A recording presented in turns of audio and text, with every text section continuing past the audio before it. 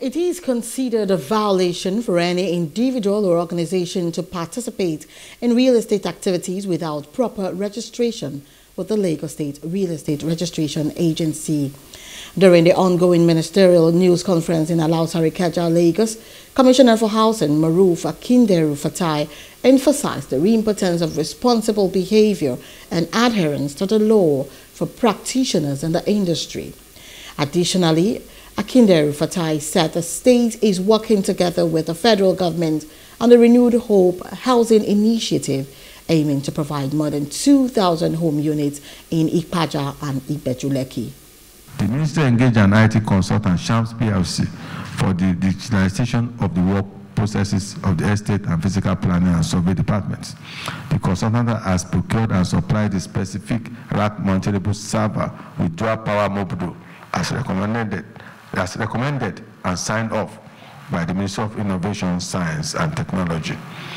The Ministry was also able to implement a grant of 40% rebate once in service life to 698 civil servants in the state to enable them have easy access to home ownership. The governor has also approved that teachers and health personnel in remote areas within the state be considered for allocation of home units constructed within those localities. Akinderu Fatai stated that older estates are being reassessed to enhance infrastructure and maximize land for more homes. The Commissioner warned residents in ministry estates to adhere to their agreements or risk losing their allocations.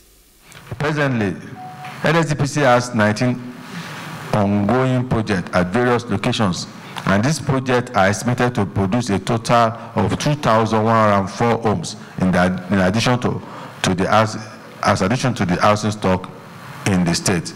Some of the projects include LSDPC Ogudu, Alape Boulevard, 508 apartment, Kefi Street, Southwest Ikoyi, 144 luxury apartment, Iconic Towers, 172 luxury apartment, Ilupeju Garden, 234 apartment, Garnet Residence, 33 apartment, The Nezos, 70 luxury apartment, Ogba Ijaye Extension, 16 apartment, Oluwole Urban Mall, 450.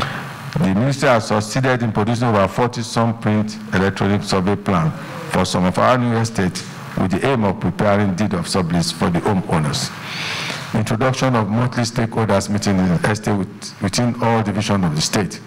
The ministry has introduced monthly stakeholders meeting to engage allottees on issues that are germane to the well-being and of joint interest to the resident and the state government.